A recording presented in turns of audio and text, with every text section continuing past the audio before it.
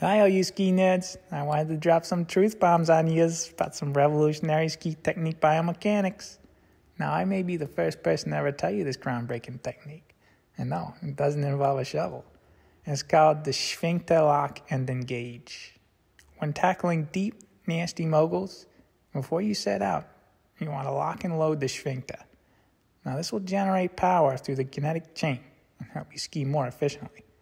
If you don't lock that sphincter, it could become backseat heavy when you need to be front seat heavy. Anyway, I just thought this was interesting to share.